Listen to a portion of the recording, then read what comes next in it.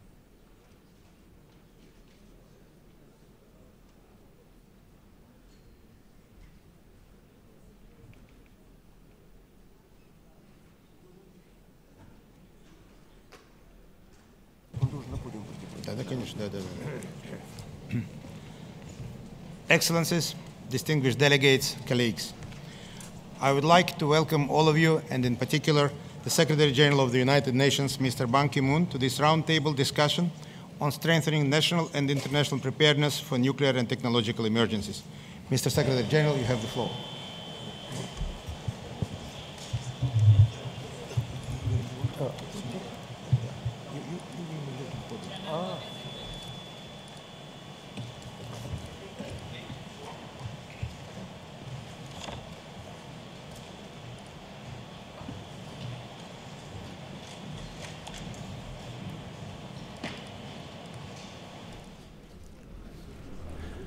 Excellencies, distinguished participants in the round table, distinguished ministers, distinguished mayors, parliamentarians, distinguished guests, ladies and gentlemen.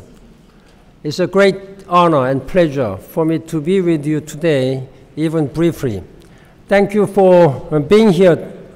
I want to thank, first of all, Assistant Secretary General Ms. Margareta Wallström for all her efforts in organizing this event. Last month, I visited Chernobyl to mark the 25th anniversary of the disaster. I attended this summit meeting, Kiev summit meeting, on safe and innovative use of nuclear energy. During my visit to Ukraine, I launched a 5-point plan on nuclear safety. A key feature of that strategy is focusing on the new nexus between natural disasters and nuclear safety.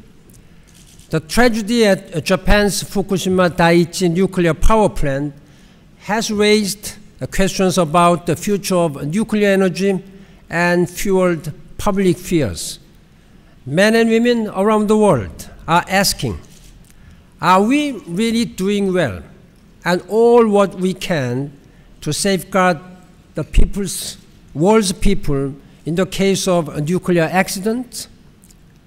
Recent events suggest that there are large gaps in how societies and the international system think and act about breaches to nuclear safety.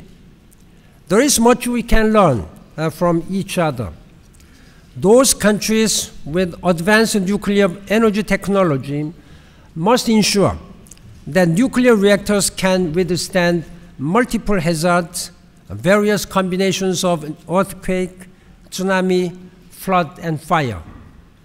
We must also look more closely at safety standards and precautions. Are they sufficient? We must also look at staff training, quality assurance systems, and independent regulatory oversight. Today, I encourage you to consider the most effective ways that we can strengthen our cooperation on these issues. How can we enhance coherence and knowledge sharing among national, regional, and international disaster management plans? How can we better integrate specialized knowledge with a broader preparedness and planning? How can we most effectively ensure that public messages are communicated in a credible and authoritative manner? Allow me to offer two specific ways I look for your guidance. The first, I'm going to convene a high-level meeting at ministerial level and above. A summit level will be welcome on September 22nd in New York at the General Assembly on nuclear safety and security. I will present a UN system-wide study on the implications of the accident at Fukushima and build on my 5-point plan. This study will look closely at the emerging nexus between natural disasters and nuclear safety. I have asked Ms. Ballström to gather the main ideas from today's discussions and develop them as an input for that report. The September high-level meeting will build on the forthcoming IAEA conference in June in Vienna that will address measures needed to enhance nuclear safety in the wake of Fukushima. It will also provide a bridge to the second Nuclear Security Summit meeting next year in Seoul, Korea, by addressing the link between nuclear security and nuclear safety. My second point concerns the importance of stronger partnership with the nuclear industry. This is critical, both for nuclear safety and nuclear security. Nuclear technology has enormous potential to improve human well-being, enhance medical services, improve agricultural production, and promote sustainable economic development. But we must develop a framework that balances the benefits with risk management strategies. I invite the relevant specialized agencies and organizations, including the IAEA, UNEP, Nuclear Energy Agency, and others, to offer their collective advice on how best we may proceed. Once again, my many thanks to all of you for participating. I appreciate your strong commitment. You can count on my and United Nations full support in working together to make this world safer and better world for all. Thank you very much.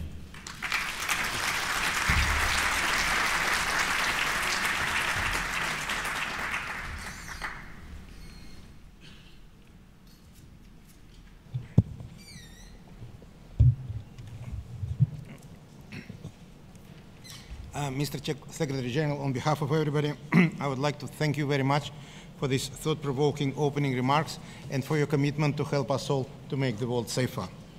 Since the onset of the great East Japan earthquake, you have shown strong leadership in identifying responsibilities that all of us have in this regards in these days. But also what is extremely important is that you are very quickly identified opportunities that this disaster present for us to think again and see what we can do together to make this happen. Mr. Secretary General, thank you very much again for your being with us.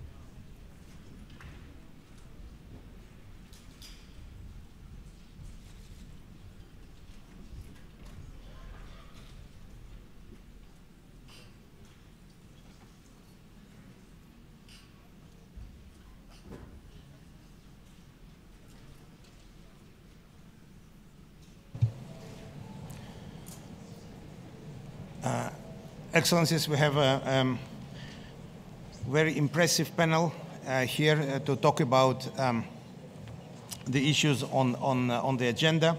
I would like to start first by introducing the members of the panel, which I will do in a moment. First is to the left of me is Mr. Yuri Brazhnikov, Director of the International Cooperation Division, Head of the Russian National Emergency Response Corps, Ministry for Civil Defense, Emergencies, Elimination of Consequences of Natural Disasters in Russian Federation.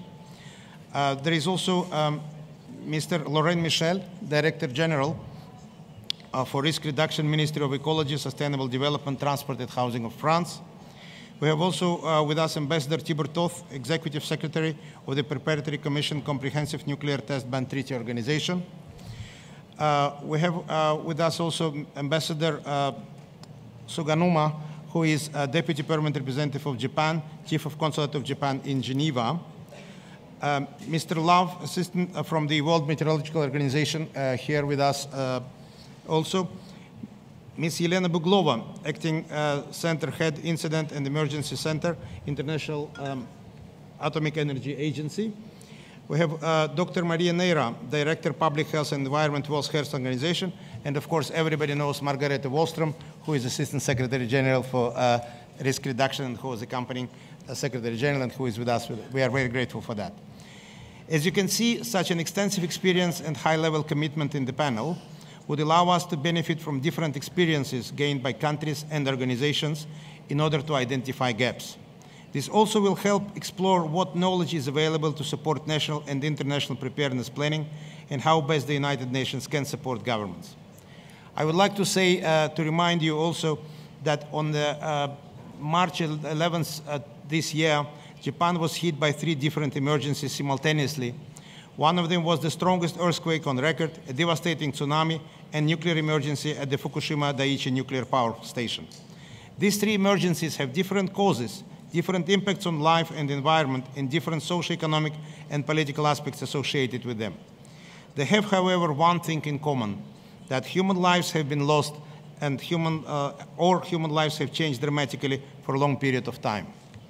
Following the devastating nuclear accident in Chernobyl back in 1986, I visited more than once the affected areas in Belarus and Ukraine, including the nuclear reactors and Chernobyl nuclear power plant itself.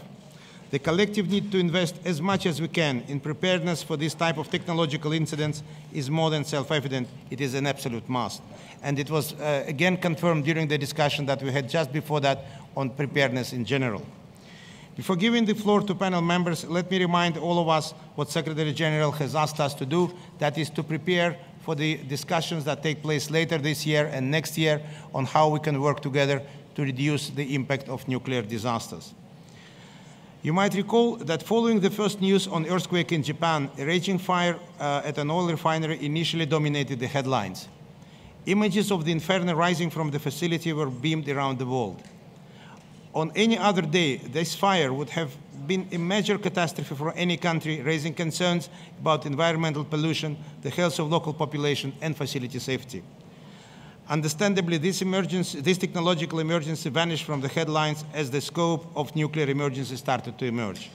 In this context, that I can see 3 broader underlying issues related to preparedness and technological emergencies. The international community has a responsibility to collectively address these issues. Not one single organization or country will be able to do this on its own. I would just quickly list these 3 issues. First, proliferation of singular or thematically focused response systems, such as nuclear emergencies, has developed over the years. Each type of technological accident started to require its own response system. There is a need to consolidate these response systems to make sure that we'll have a more comprehensive approach to the requirements. Secondly, environmental risks and hazards stemming from industrial facilities, such as nuclear power stations, could be better integrated into contingency planning and preparedness activities. This applies also to non-nuclear industrial facilities as well. Hazard identification only focuses on natural disasters, and very often national authorities as well as international organizations forget about the threats or dangers that are in the industrial development. And the last thing is the timely and accurate informative messages. We know that General Assembly in its resolution 46-182 required that information is shared immediately. There are certain conventions that were signed after the Chernobyl disaster about the same thing. However, they are not implemented properly, and at the time when information travels instantaneously, we have to focus on that. Ladies and gentlemen, I would like to invite Mr. Brazhnikov of the Russian Ministry for Civil Defense, Emergencies and Elimination of Consequences of Natural Disasters to share with us his views. You have the floor, sir.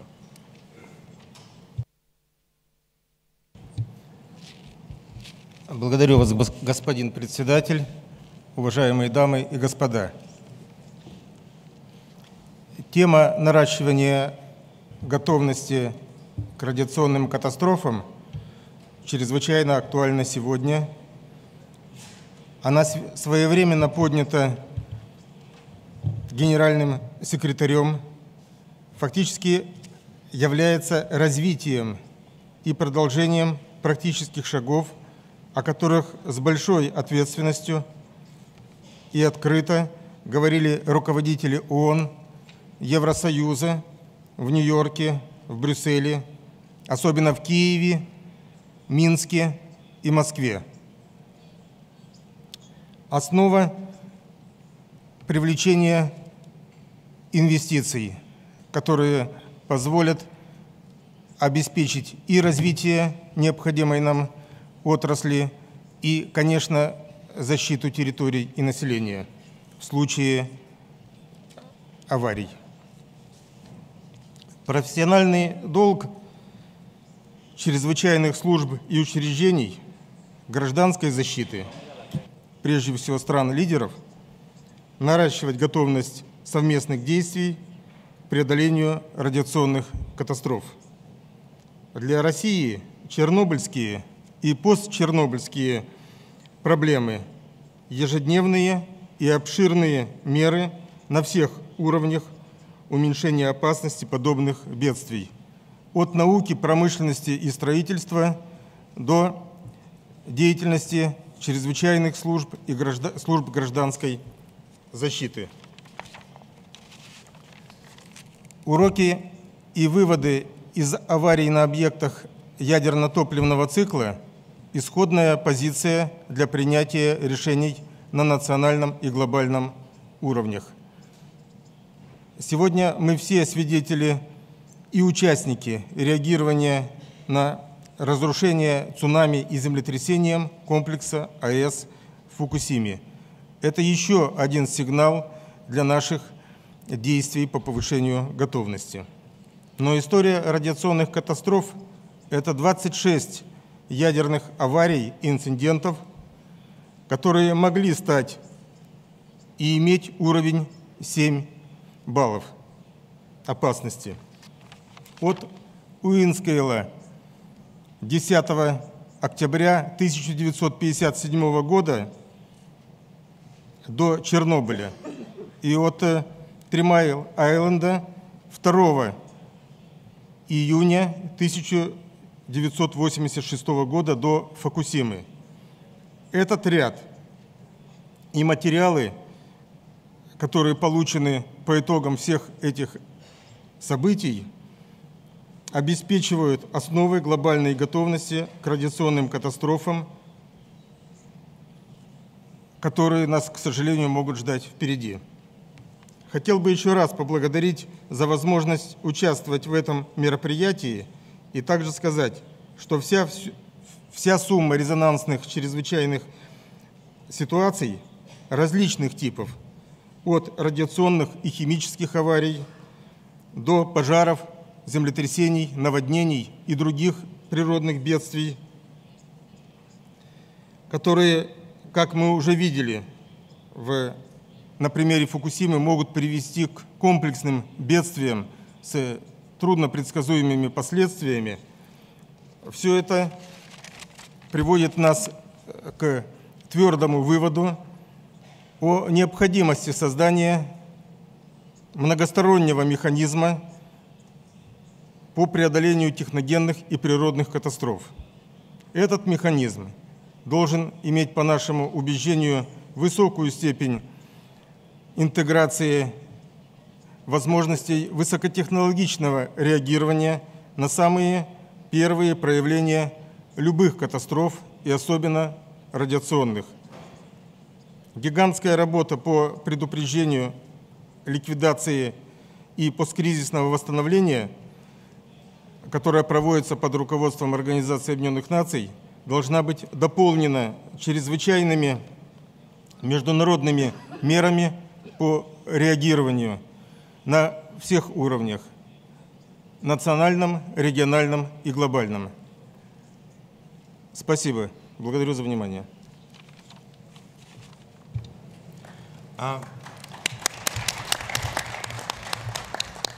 Thank you very much for contribution, Mr. Brezhnev. I would like to give the floor to Mr. Laurent Michel and also remind that it's 5 minutes for presentation and then we open the floor for statements from the floor. You have the floor, Mr. Michel.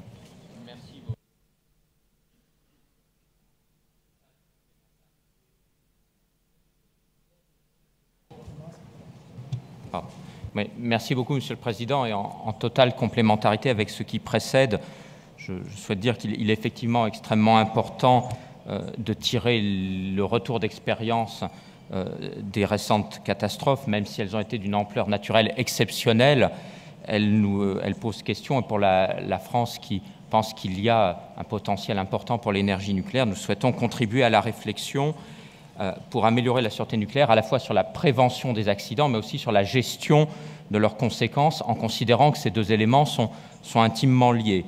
Sans passer trop de temps sur la prévention, il me semble quand même que des pistes doivent être abordées en commun par l'ensemble de la communauté internationale, que ce soit pour les centrales nucléaires ou les autres installations existantes, avec ce que certains appellent les tests de résistance, à la fois pour la prévention des accidents, mais aussi le test de savoir comment elles feraient face à des accidents de toutes sortes, de toute origine, comme les accidents naturels, à des accidents exceptionnels. Mais c'est aussi pour le futur, pour les nouveaux réacteurs, promouvoir les plus hauts niveaux de sécurité par une coordination, un rapprochement des processus d'autorisation, de contrôle et d'inspection, en développant une coopération internationale pour renforcer les échanges d'expériences, la disponibilité de moyens scientifiques et techniques, la coopération, par exemple, comme la revue entre les pairs.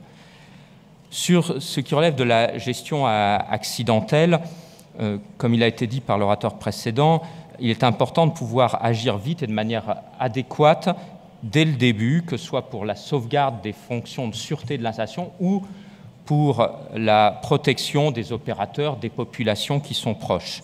Et l'accident de Fukushima nous montre, si besoin est-il, l'ampleur des questions auxquelles, pour les accidents nucléaires, mais aussi technologiques, nous devons faire face, des questions qui sont très multidisciplinaires, qui peuvent être à plusieurs niveaux géographiques, et aussi, je pense, qu'il y a des gestions de crise qui peuvent durer plusieurs semaines, voire bien au-delà, plusieurs mois. Alors, quelques peut-être pistes, quelques réflexions qui nous semblent importantes de développer dans la communauté internationale. D'abord, sur la nécessité d'améliorer les échanges d'informations et d'harmoniser les pratiques de gestion de crise. Par exemple, en encourageant des initiatives régionales pour rapprocher les modes de gestion des situations d'urgence, en menant conjointement des exercices périodiques régionaux avec des observateurs d'autres pays, en associant aussi les populations, acteurs fondamentaux de leur sûreté, en développant la formation des personnels en charge de la gestion de crise, opérateurs, autorités de sûreté, experts, agences de divers domaines. Il doit pouvoir aussi y avoir probablement une réflexion sur le renforcement de nos capacités d'assistance mutuelle pour faire face à des situations d'accidents graves. Est-il utile d'avoir dans des conventions internationales ou régionales des mises à disposition de matériel utile à la gestion de crise sur une installation nucléaire? Peut-on renforcer, étendre les réseaux dans la durée, les réseaux d'assistance mutuelle? Peut-on aussi avoir des accords bilatéraux, multilatéraux pour mettre en œuvre de manière efficace, rapidement, une coopération technique en cas d'urgence nucléaire? Une question qui peut se poser aussi pour chaque réacteur nucléaire, c'est la disponibilité de moyens de secours en dehors des sites qui pourraient être soit gérés par l'exploitant lui-même, soit mutualisés avec d'autres exploitants pour pouvoir intervenir et éventuellement même ces forces d'intervention pourraient être mutualisées au niveau régional dans le cadre de protocoles. Enfin, il est important pour alimenter nos politiques que ces mécanismes d'analyse et d'exploitation du retour d'expérience en matière de sûreté nucléaire, y compris à la suite d'un accident grave, puissent être consolidés. Il y a en particulier le système IRS, Incident Reporting System de l'AIEA à l'échelle internationale, qui est important.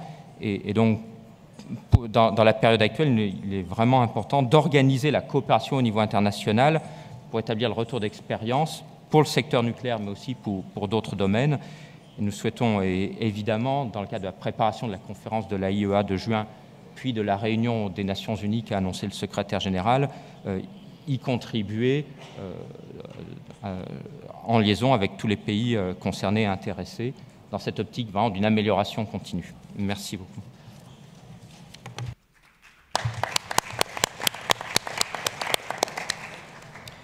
Merci, Monsieur Michel, pour votre intervention. Nous sommes très reconnaissants pour votre being parmi nous. Merci encore. Now, please allow me to give the floor to Ambassador Sagonama of Japan. Mr. Ambassador, you have the floor. Thank you, Mr. Kalikov, and thank you for inviting me to speak to this global platform for disaster risk reduction. I also wish to express our great appreciation for the UN Secretary General Ban Ki-moon's initiative to promote internationally the highest standard of complex emergency preparedness. Japan also considers that it is vital to strengthen preparedness to respond to technological emergencies that can occur as a result of natural disaster. And of course, the nuclear accident is one of them, very important, that has affected Japan recently. Let me try to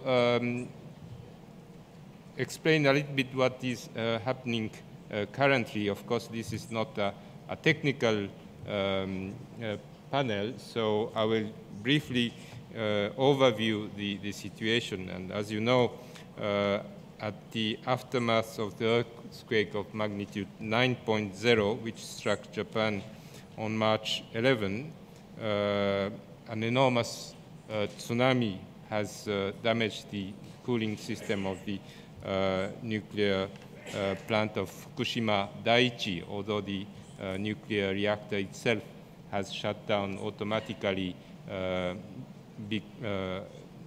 based on the earthquake sensor that has reacted accordingly. I should also like to mention here that over 140 countries and more than 40 international organizations have expressed their willingness to provide Japan with assistance and have come to rescue, and we are really grateful.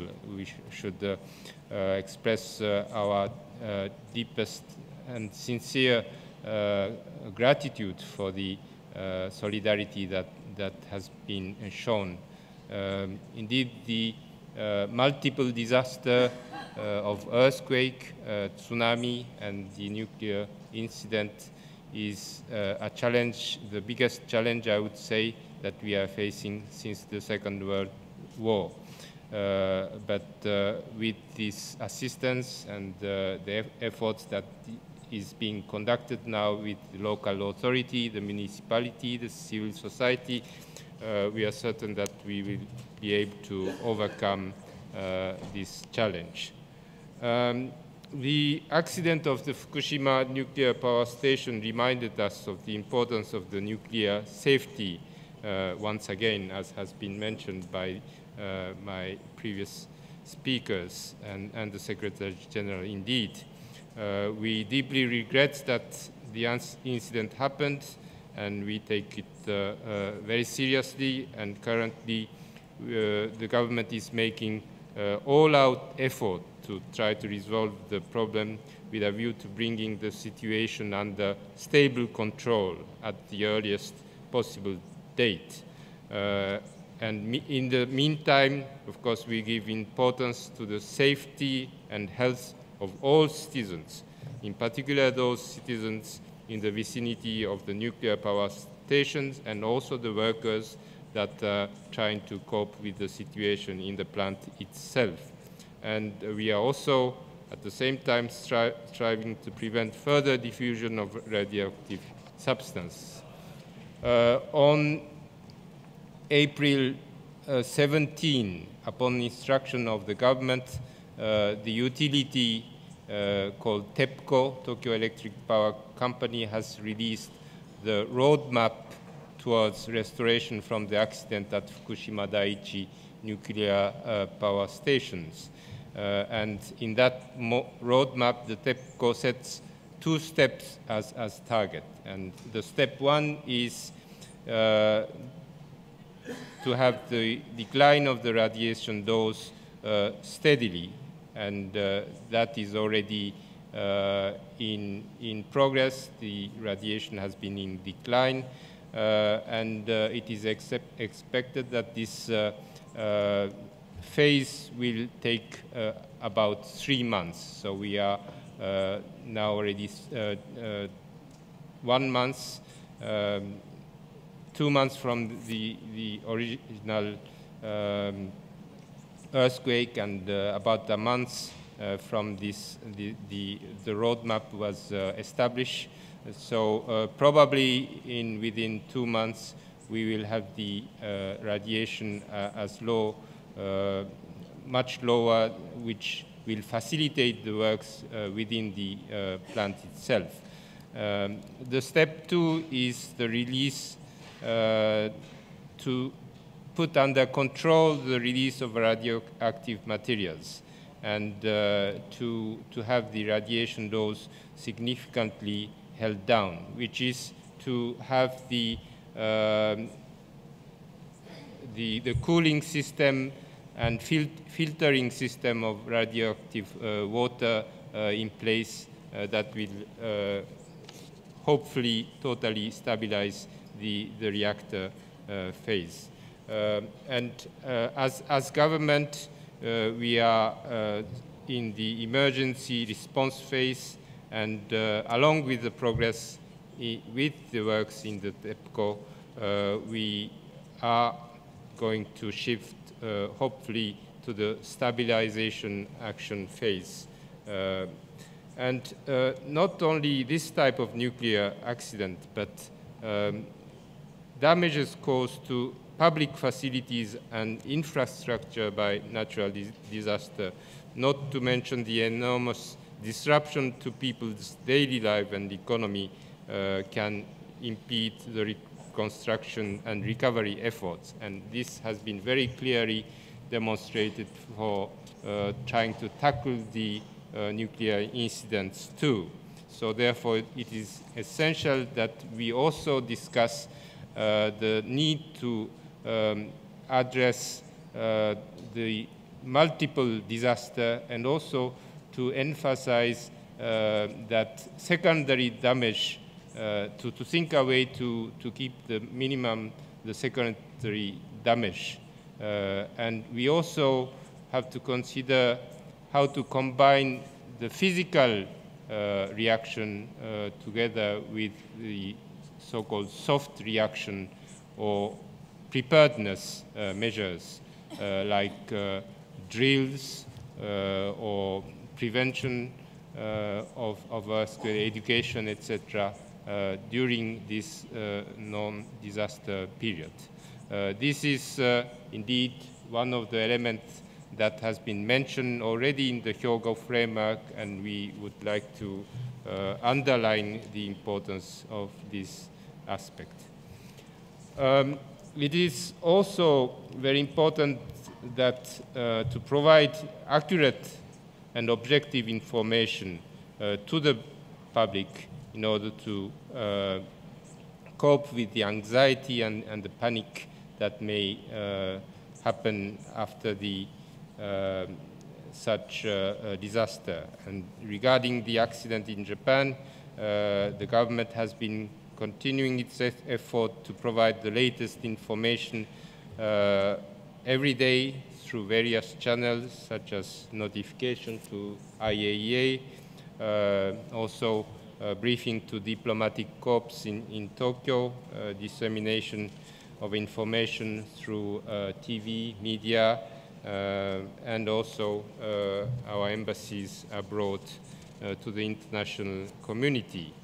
In addition, with regard to the issuance of travel restriction, international institutions have been cooperating with our efforts to provide information, and here we have WMO and WHO also, ICAO, IMO, International Maritime Organization. All these organizations have made their assessments and have commented on the advice that the public or other public authorities should make.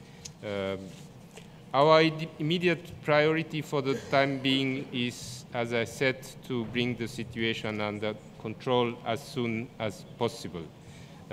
And as a next step, we will have to thoroughly examine this incident, the cause of the accident, and what was missing or lacking or not enough in terms of security standards, etc. And we intend to fully share our experience and analysis with the international community, and in order to contribute to the discussion for a better safety standard. And we recognize that the June IAEA Ministerial Conference that has been mentioned will be a crucial occasion for that. I thank you.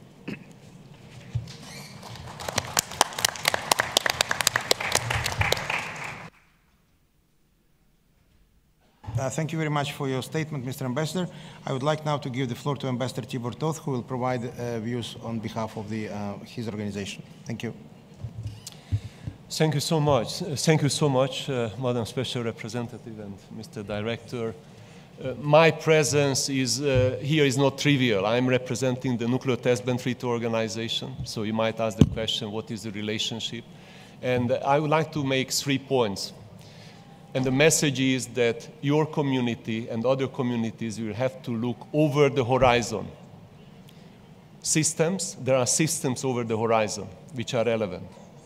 There are values which are over the horizon, which are relevant. And there is action, which is over the horizon action, which will have to be undertaken. Let me start with the first point. It's about the system. The organization I am representing is to prevent a different disaster. It is to prevent the disaster nuclear weapon tests might lead to. At the same time, for monitoring the silence of nuclear weapon tests, a system has been created. And you might see behind me nearly 400 monitoring stations. What you don't see, 250 communication assets. These are facilities listening to the earth, seismic stations, listening to the oceans, hydroacoustic stations, listening to the atmosphere, infrasound stations. And we have a sniffing technology, the so-called radionuclide noble gas sniffing technology. All these technologies enable us to pick up the noises of natural disasters, earthquakes, tsunamis, volcano eruptions. This system enables us to pick up unnecessary noises of man-made disasters. And here, the Fukushima incident is one reminder of the man-made disasters. This system is supported by forecast called atmospheric transport modeling, which could be absolutely relevant, be it for nuclear accidents or the release of dangerous forces as a result of other man-made disasters. Director Kalikov mentioned 3 aspects of the 11th of March disaster: the earthquake, the tsunami, and the nuclear contingency. And he mentioned which are the common features. There's one more common feature. These 3 emergencies ticked off all the boxes this system can support: earthquake monitoring, tsunami monitoring, and radionuclide release monitoring. My second point, beyond the over-the-horizon look for system, is over-the-horizon values. Values which are not necessarily the trivial values. And I would like to mention two of them. One is the information and the knowledge, the first one. On tsunami warning, the system which you see behind me provided with 20 seismic and hydroacoustic systems early warning data for the Japanese authorities responsible for the tsunami warning. Altogether, we have 200 stations which can potentially globally, with the fastest speed, with the highest reliability, and with the highest quality, support tsunami early warning. Another aspect of information and knowledge is the radionuclide technology and the radionuclide monitoring. Here, my colleague might put on the screen something which probably is encapsulating what I would like to make as a point. I don't want to explain this slide. This is about measuring with global radionuclide monitoring stations the dispersion of low level of radionuclides as a function of time and how the different radionuclides are picked up. The point I would like to make, and I do not want to be lost in this slide, is the following. Around 80 radionuclide isotopes or Nobel gas isotopes can be monitored with this system at a low level, which means positive measurement is possible. It's not the absence of measurement. Positive measurement, hopefully low level. Ratios of radionuclides can be identified, which is extremely important for nuclear accidents. Compared to background information and historical pattern of the presence of these radionuclides, in a way that it's a one-stop shopping. So we pull together atmospheric transport modeling, forecast of dispersion, and the measurement in a seamless one-stop shopping manner. On the value added, the second point I would like to make is about transparency. There is a strong element of transparency of this system. Why? Number one, this is a non-national system. It's leveraging all the potential shortcomings of a national system. There is global data gathering. It's extremely important that all who are beneficiaries of this information know where this data is coming from, how the equipment is measuring the releases, how the data is being processed, and how the information is being distributed. And this is all in an extremely transparent manner. Last point, over-the-horizon action. And because of the lack of time, I would like to focus on two aspects. When I say over-the-horizon action, of course, sometimes it's not easy to say what will happen tomorrow in a situation like that. But we have to look beyond tomorrow. We have to look beyond the next 3 to 6 months, though important action is being undertaken. Probably we have to focus parallelly with the short-term approach to focus on the next 10, 20 years and to see what are the emerging systems and emerging values and what is their application. Just referring to this system was non-existent 10 years ago. As a result of an investment of around $1 billion and 1,000 person years dedicated support, this is a reality by now. We have to look beyond the horizon, over the horizon, what are the global monitoring assets of the future to address the challenges of the future.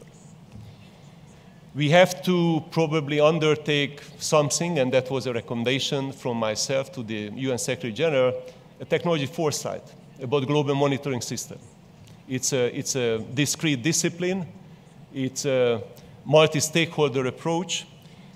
From that point of view, I would like to extend to you an invitation to a conference which will be held in Vienna, early June this year, 1,000 scientists will come together and explore monitoring technologies and the intersection of technology foresight and application for civil and scientific application of the assets we have.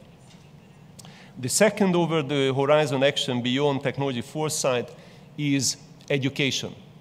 It's over the horizon because the benefits will be reaped not in the next 3 to 6 months. And here I would like to flag that we would like to launch a monitoring technology distance education effort.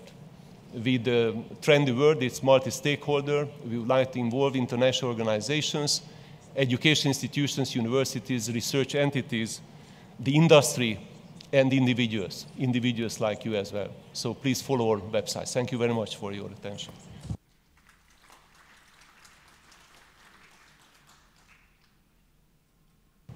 Thank you very much, Mr. Ambassador. Now I give the floor to Dr. Love from World Meteorological Organization to hear perspective of that organization of extreme weather conditions. Thank you. Thank you, Director Kaldakop, and good morning, everybody, or good afternoon now. I guess the WMO's role in all of this was in some way foreshadowed by the previous presentation. The WMO in 1986, 25 years ago, had the foresight after the Chernobyl incident to put in place a global system for tracking and monitoring the dispersion of anything in the atmosphere, really, because in a sense the WMO community has developed a set of global forecast models that are very high resolution, and so whether it's a volcanic ash cloud, whether it's smoke from a major industrial fire, a radioactive cloud, whatever, providing we have the source term for that event, then it is possible to model with quite some accuracy where that cloud will move. And also in the terms of a radioactive cloud, the washout from rain events as well as the fallout, if we know that. And so that system was put in place in 1986 and has worked very effectively ever since. It gets tested yearly, and we're pleased to say that in this emergency in recent times, the 8 centres that work, and those centres are Beijing in China, Obninsk in the Russian Federation, Tokyo in Japan, Exeter in the United Kingdom, Toulouse in France, Melbourne in Australia, Montreal in Canada, and Washington in the USA, all moved into action within minutes of being advised of the event, and in fact have continued to provide information through a plan coordinated by the IAEA that works through focal points in the various countries, and I think has helped many decision makers have an understanding of the event that they faced. I guess when we look at the event, as with any real event, we can look back and say, in a testing sense, what went well, what didn't go well, and how we can improve. And certainly we've done that. And I don't think this is a technical meeting, as the ambassador to my left said. It's more to take stock of the big picture. We believe that risk assessment for the siting of these facilities is probably an area that we need to think more about, particularly from our own perspective as experts on a range of meteorological hazards, how those might affect siting, ongoing monitoring. Ambassador Toth mentioned the need for exchange of information. All the forecast models that we have are only as good as the source terms. They're also only as good as the way they parameterise such things as washout processes. They're also only as good as how well they predict the atmosphere, and that's essentially relies on the 10,000 monitoring stations that the WMO coordinates around the world and freely exchanges the data and has done so for the last 50 or 60 years. So there are many, many players to make such a system work, and I guess those all need examining as we move forward. But emergency planning all requires testing of what we have in place, and I think the previous session talked about scenarios, building scenarios and simulations, but I think simulation can be interpreted in many ways. I think simulation means actual testing of the standard procedures we're putting in place to be sure that they work. And we heard from the delegate from Sweden saying that it took them a year to prepare for a test. And I think that preparing for test is very important. It brings together people and you have the dialogue. Exchanging the information about what works and what doesn't work after the test is also important. So those are the sorts of things the WMO brings to the table. We are a technical agency and we work by coordinating the efforts of the 189 national meteorological and hydrological services that play a part in this. And we know it's a small part, but we think it's an important part. So thank you, Mr. Chairman.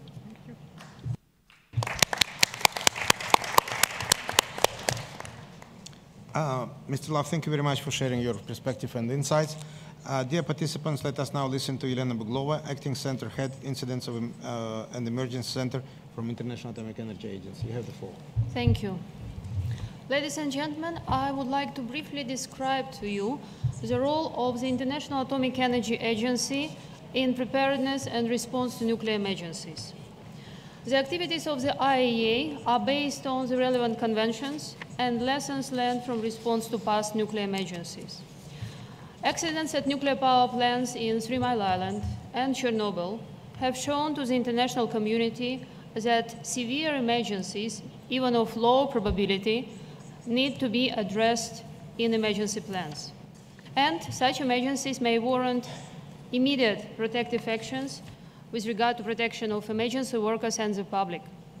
Other lessons which were learned from response to these emergencies were related to international coordination, assistance, cooperation, need to deal with possible transboundary releases, need to address immediate and immense media attention, and requirements to make prompt decisions based on a comprehensive set of criteria developed and set in advance. Let me give you a few examples on IAEA activities with regard to these lessons. Soon after Chernobyl accident, 2 conventions, Convention on Early Notification of a Nuclear Accident and Convention on Assistance in Case of Nuclear Accident and Radiological Emergency, were developed and entered into force. These conventions form a basis for international notification and assistance system.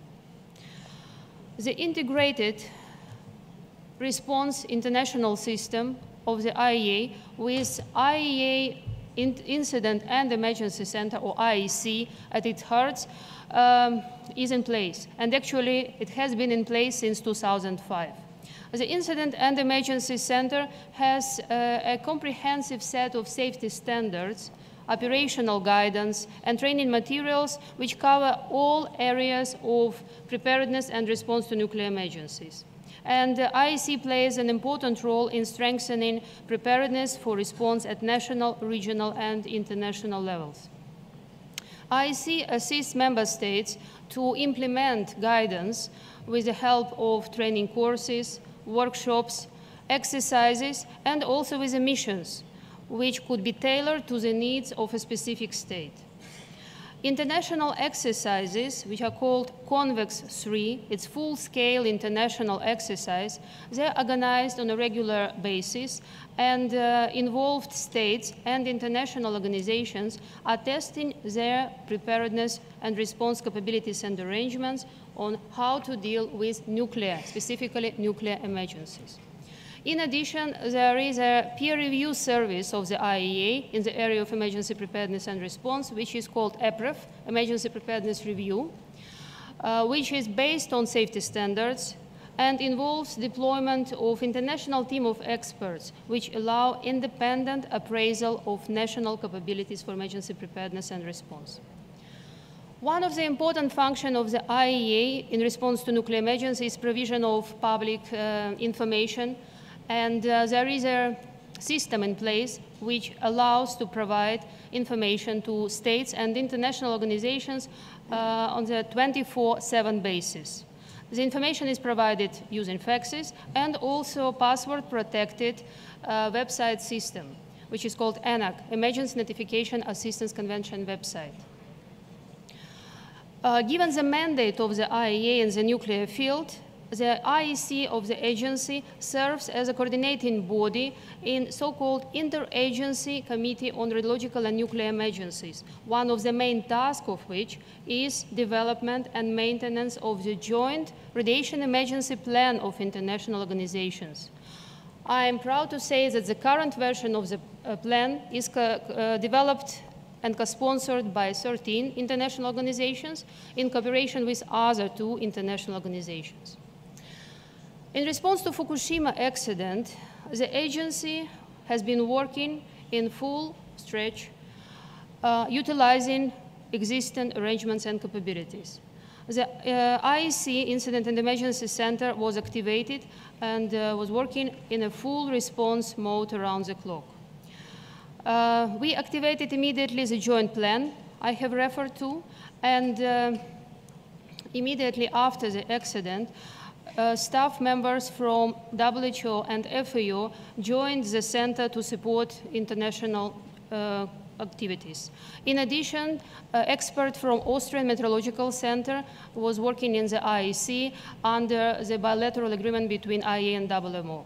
And we were working together with the CTBTO, Comprehensive Nuclear Test Ban Treaty Organization, on developing the input for meteorological products.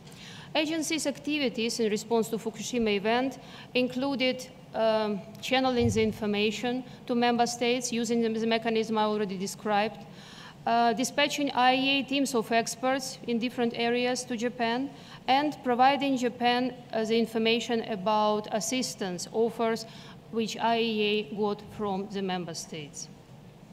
I would like to conclude saying that clear role, central mandate, extensive membership and comprehensive technical expertise, which is gathered by the IAEA in the last 50 years, put the IAEA as a hub where the further discussion on the way forward should take place. Message safety first is an IAEA message which is used by member states when they are assessing the existing nuclear power plant, developing or building future nuclear facilities. This is a message which should underpin all of our activities. And the Ministerial Conference on Nuclear Safety, which will take place in June in Vienna, 20 to 24th of June, will discuss further strengthening of emergency preparedness and response area, in addition to a preliminary assessment of Fukushima accident and general review of nuclear safety. Thank you very much.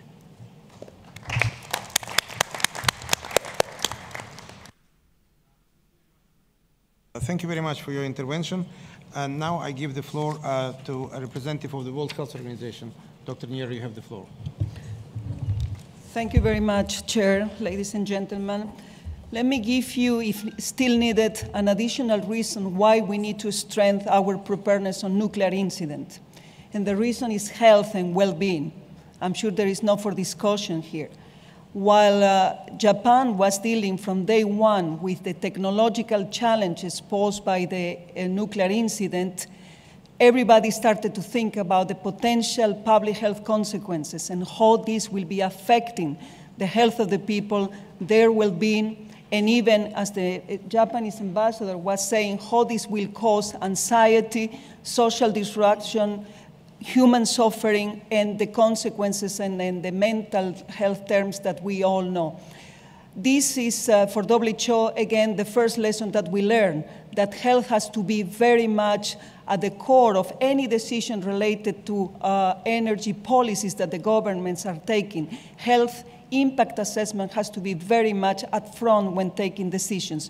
Immediately from day one, WHO started to look at how to collect information to do proper, accurate, and the most possible independent health risk assessment. And in that sense, it proved to be extremely useful, the network that has been created with all the relevant UN agencies and IAEA, the joint plan, and collecting information that was extremely useful in order to do our health risk assessment and being able to respond to the important, massive demand by the community, the international community, and obviously nationals in Japan about how this will affect their health. WHO has been learning as well that the work that has been done in preparation for that, having a very strong program on radiation and health, all the knowledge that we have been collecting for many years now, for 25 years on the public health consequences of Chernobyl, all the epidemiological studies that have been done were extremely useful to be able now to assess what the potential health consequences will be.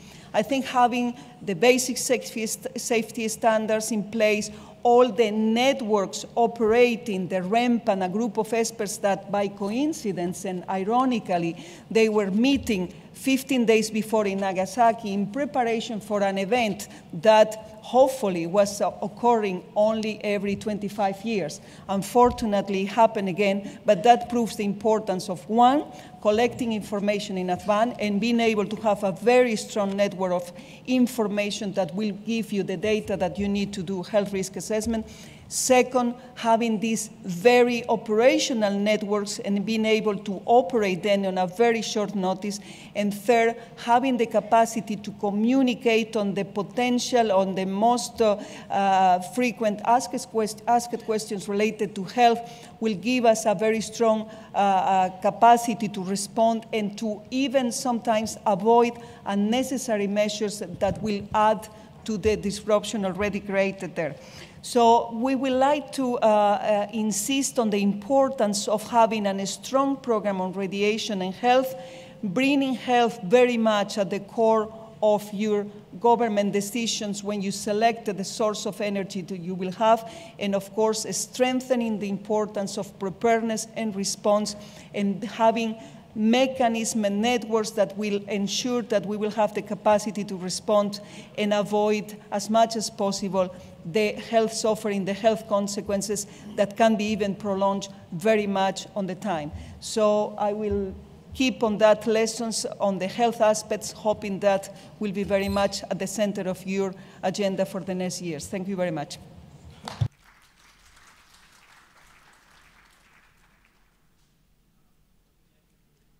Statement. I give the floor now to Margareta. You have the floor. Thank you very much, Rashid. We are reaching rapidly the end of this session, but let me just say that there was no accident when technological disasters were introduced in the Yoga Framework for Action. And this is an opportunity, regrettably on the back of a very tragic incident, to actually do what we had for the past 15 years needed to do. So let me just summarize. I think there are, we have mostly spoken here about how to respond to crisis. What I would really like us to think about is how do we actually improve safety in the investments that we are making. Many of you participated in the session this morning when we discussed the accumulation of global risk. And of course, this is another area of global risk accumulation. And you will remember the concept of synchronic and sequential disasters. And of course, tragically, Japan was the latest, but for sure not the last, because our societies are getting so complex, so sophisticated, and there are such huge investment in complex infrastructure. So our vulnerability is increasing in spite of us getting richer and smarter, I would say, overall. So when we look at where the gaps in our system is, the first gap is really an all-of-society approach to safety and resilience. And I think, Rashid, you mentioned in your first point that one of the evolutions that have gone very quickly is the very rapid development of singular, highly specialized response systems. And clearly, that is not the way of managing public fear, because public fear, particularly in the case of nuclear disasters, and no other country but Japan that fear would be higher, I would think, given your historical experiences. And managing fear is, how do we respond to that otherwise? Through education, through making knowledge easily available, through integration of systems, and particularly in a crisis management situation. And I can see it's not only Japan, but today any government, any organization, no matter how knowledgeable, has a real problem in sort of controlling the story. You know how every government is second-guessed when it happens, any disaster. Everyone has access to information that seems to refute or support.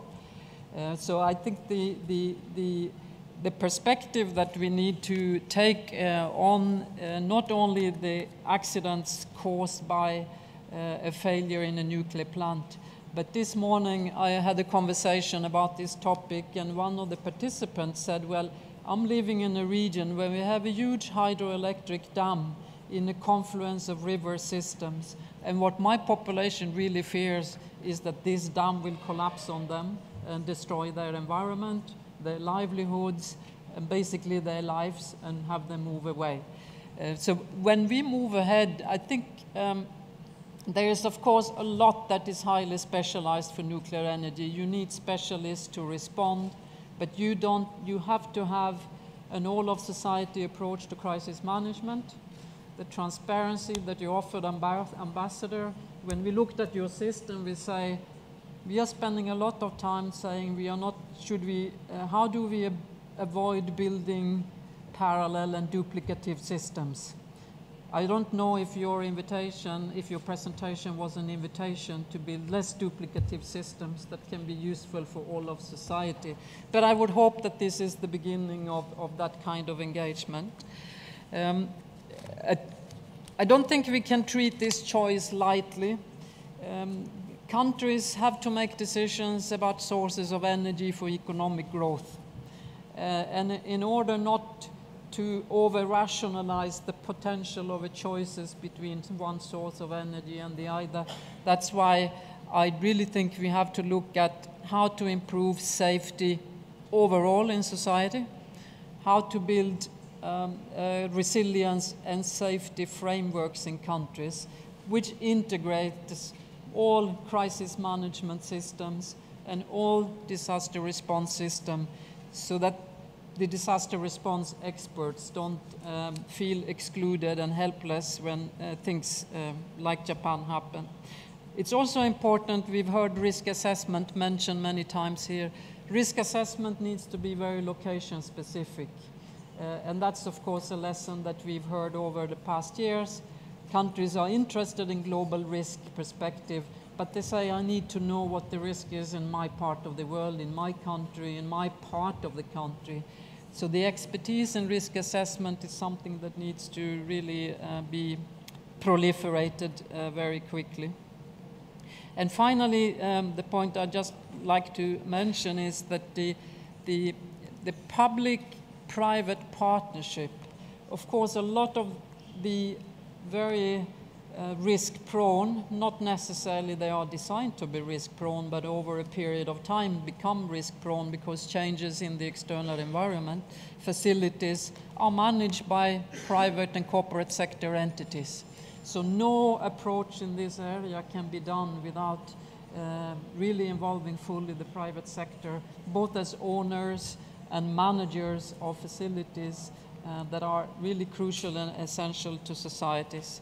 So, Rashid, I hope this is just the beginning of a discussion on how we try to tear down some of the barriers between the communities that I think also Ambassador taught you. You asked us to look over the horizon. Let's look over the horizon together.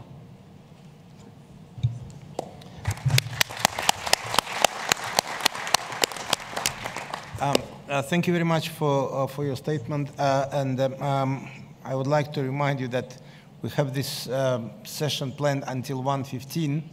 We can go a little bit longer than that if there is a need to do so. So the floor is open for interventions, comments, questions. And please introduce yourself. You have the floor, sir.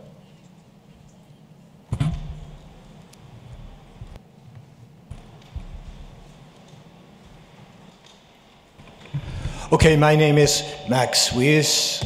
I'm a seismic expert. I have served as an expert in a $600 million suit in California because the nuclear power plant at Diablo Canyon was not built adequately for the seismic hazard that was to be expected.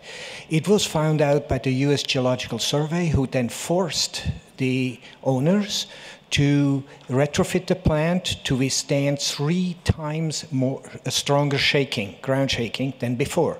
And that cost $600 million, but luckily it was discovered. So in Japan, it is known that there have been 22 tsunamis with heights larger than 10 meters. This nuclear power plant was not prepared to deal with an even smaller wave. How is this possible? I think we should review all nuclear power plants for their how well they're built to withstand the earthquakes and tsunamis that reasonably have to be expected. Thank you. Thank you very much. You have the floor.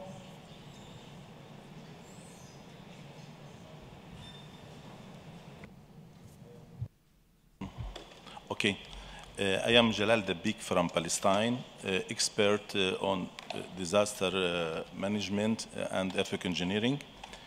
From scientific point of view, not from political point of view, I'm taking feedback from what happened in the world, especially in Japan and other countries, based on disaster risk reduction concept. As scientists know, and the element of disaster risk reduction, hazard, vulnerability, and the capacity.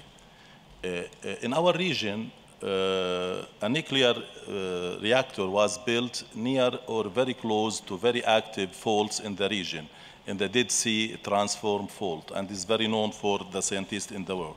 First, I want to ask, when it was built before 50 years, the area was considered, according to the scientist maps and hazard map, that no active area or no seismic area. In 1985 and after that, they consider it as active seismic area. Now, second, based on the vulnerability of this nuclear building, what about its vulnerability? How we can reduce its vulnerability according to our disaster risk reduction global? This is the questions. Second, the country in the area have not control in the reactor, and their capacity in preparedness and their capacity and preparedness are very weak. The question is, how we can increase their coping capacities to face if something happened in the world, in this area? Thank you. Thank you very much. You have the floor. Thank you. On a very similar subject, in Lebanon, we have a project being managed by the IAEA and funded by the EU on developing a national response plan for CBRN events. One of the scenarios that we are considering is an explosion in the Dimona reactor, whether due to an earthquake or an industrial mishap or whatever. We are a bit concerned because A, the reactor is not monitored by the IAEA on the one hand, and on the other hand, because the main lesson that we understand coming out of Japan is the importance of transparency and early warning systems. Taking into account the lack of transparency and early warning systems that will not be available to us, and the any adverse wind directions and speeds, then we are looking at catastrophic scenarios. So my question is, what is being done, if I may ask, by the international community to ensure that international law is being applied without exception, especially bearing into account that with the right wind speeds and conditions, such a cloud might travel not to Lebanon or Arab countries, through the Mediterranean and to Europe beyond it. Thank you. Thank you very much. Any other requests for the floor? Yes. So my name is Adam Koniszewski and I represent Green Cross International. Our organizations have been working for 15 years in the Chernobyl-affected areas, and so we have first-hand experience on dealing with the interconnected and long-term environmental, social, medical, and psychological consequences of the disaster. In fact, we've just completed a study and issued a report on the psychological consequences, and that is available for distribution if anyone's interested.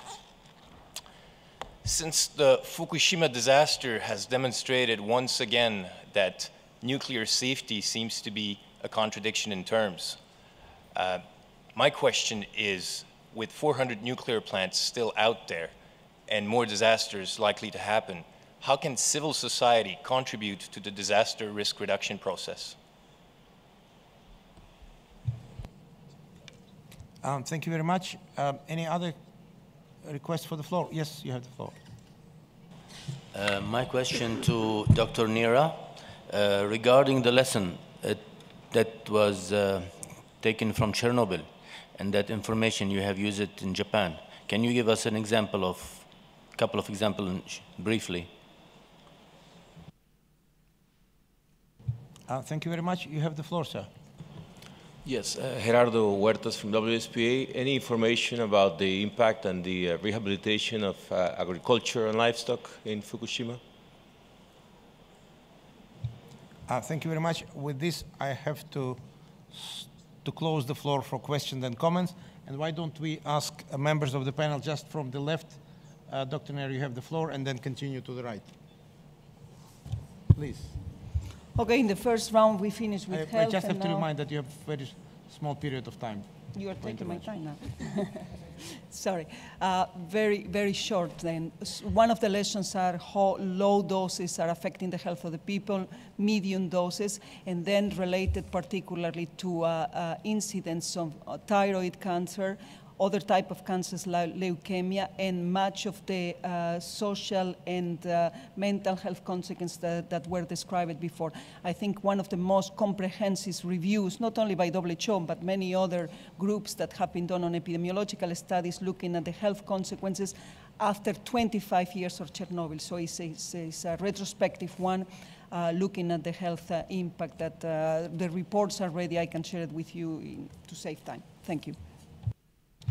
Thank you very much. Ms. Buglow, you have the floor. Trying to shortly answer the wide variety of questions. Regarding monitoring system and the need to have the information on a global level, I can tell you that the IEA is in the process of developing global monitoring system, combining together the networks which are already available in different regions. For the information regarding Fukushima, and not only referring to the specific questions which was asked, I would like again to tell you that the IAEA was putting regularly the information through different channels. One is to the competent authorities in your respective countries, for those states which are here, 2 times per day, and then once per day, depending on the situation, with a comprehensive review. In addition, on the IEA website available to the public, it was always a summary of the information. So I would like to invite you to visit this website and IEA public website and to find the information on Fukushima there. Thank you. Okay, thank you very much. Mr. Bravchikov, you have the floor. Спасибо, господин председатель. Много вопросов было направлено на озабоченность нахождением тех или иных радиационно опасных объектов на своей территории. И я бы хотел сказать, что это, конечно, тот вопрос, за который отвечают службы гражданской защиты во многом, с тем, чтобы защитить и население, и территории, если инцидент произойдет. Объекты такие есть практически у всех, а трансграничные риски вообще говорят, конечно, о глобальной определенной опасности. Но суть в том, чтобы обеспечить безопасное развитие этих объектов, безопасное функционирование и минимизировать все возможные риски, особенно тогда, когда инцидент уже, вот, как говорится, у нас в руках. Поэтому мы говорим о дополнении всех тех мер совершенствованием реагирования на подобные чрезвычайные ситуации на объектах ядерно-топливного цикла И, конечно, говорим о том, чтобы применялись более эффективно конвенции, прежде всего об ущербе, об ядерном и радиационном ущербе. Спасибо. Thank you very much, Mr. Brashnikov. Ambassador Toll, you have the floor. Addressing the question of Green Cross, there is an issue what can be done. And my feeling is that we have to think about where future might lead us. The pre-Fukushima projection was that nuclear energy might increase in between 30 to 100% in the next 20 years. It might double up to 2050.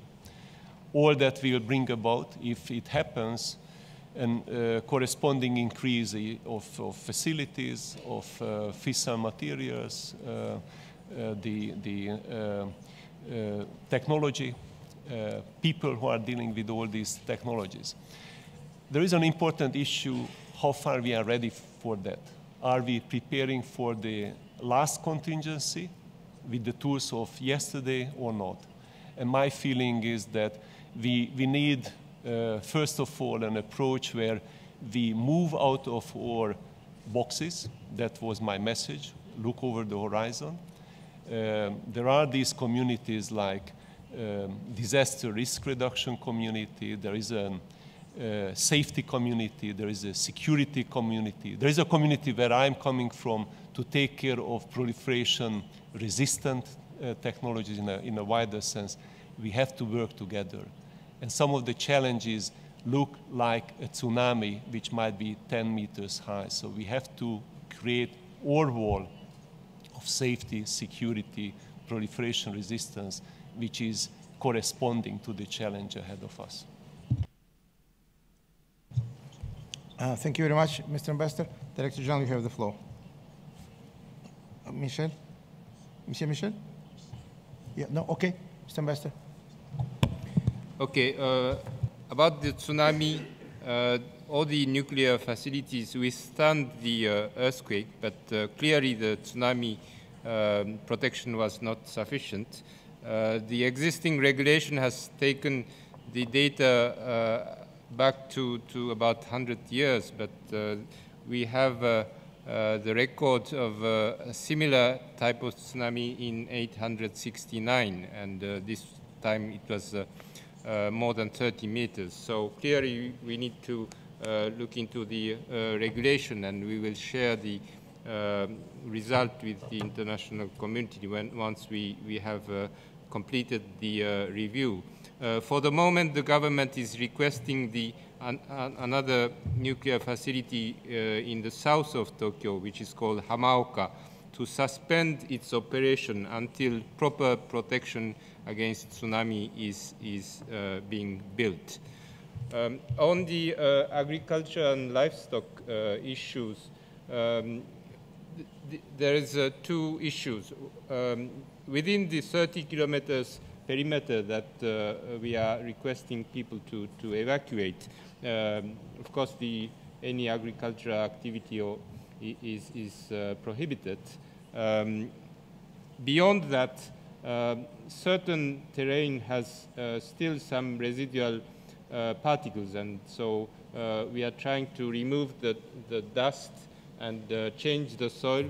But the contamination is not only for radioactive materials. Of course, there's tsunami salt water which has emerged with the land, so there's an extensive exercise to rebuild the agricultural terrain, and this has a varying progress. So this is the situation. Thank you very much. Mr. Love, you have the floor. Thank you, Rashid. Just very briefly, after every disaster, there is a window opens when you can make changes. There are resources available, there's an awareness, a will, and the lessons are learnt. I think Ambassador Toth says it might be a 10-metre tsunami coming down on us of changes we have to make, but we have to move relatively quickly before the lessons are lost, some other disaster occupies the scene. And so now is the time, I think, to consolidate, to learn, and to try and move forward with our experiences from this event.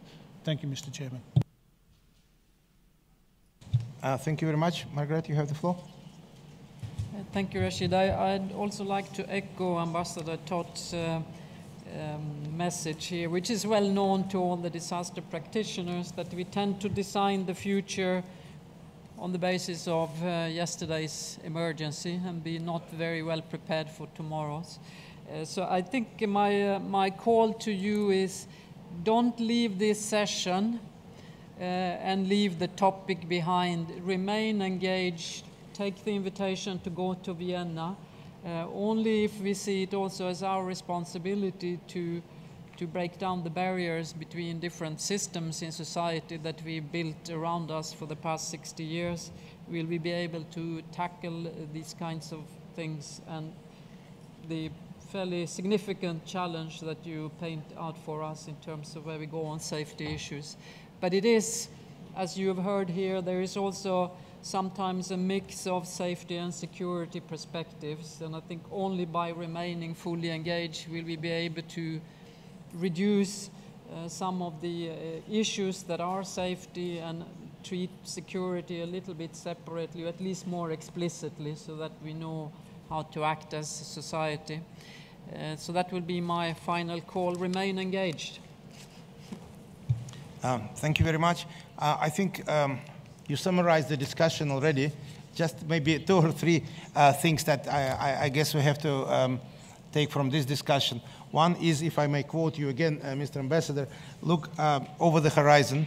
A lot of international organizations and national governments are doing a lot of things, but they have not been ensured that they are complementary, that they're mutually supportive, and they address the aim that is to make sure that there will be risk proper assessed, and all the safeguards that need to be taken will be taken care of in case of nuclear or other technological breakdowns.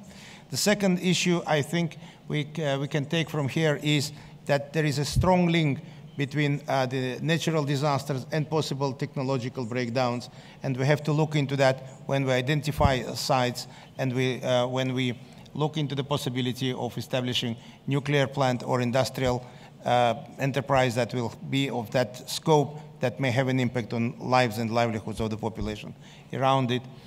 The third thing, I guess, and Margaret, I fully support you on that one, that one has not to be complacent. What happened recently and what happened in recent years, just a reminder not only of responsibility, but also open an opportunity to do something for this effort. And then maybe quickly say what various members of the panel interventions from the floor identified as things that we have to look into, that is including the strengthening of safeguards, enhanced industrial facilities, wider exchange of information and equipment, sharing the best practices, and also what is very important is training of the population that is living around the various industrial plants, and also population and governments that are taking care of that. And what is extremely important is that we have to strengthen early warning systems. We have now various early warning systems that are functioning in national and global and regional level, but they are not connected, and very often extreme weather conditions that may create a risk or danger to industrial breakdown really do not take care of seriously. I would like to thank all of you for attending this roundtable discussion, and hope that we produced enough material for you, Margareta, to take over at the discussion with the Secretary General. Thank you very much, and have a good afternoon.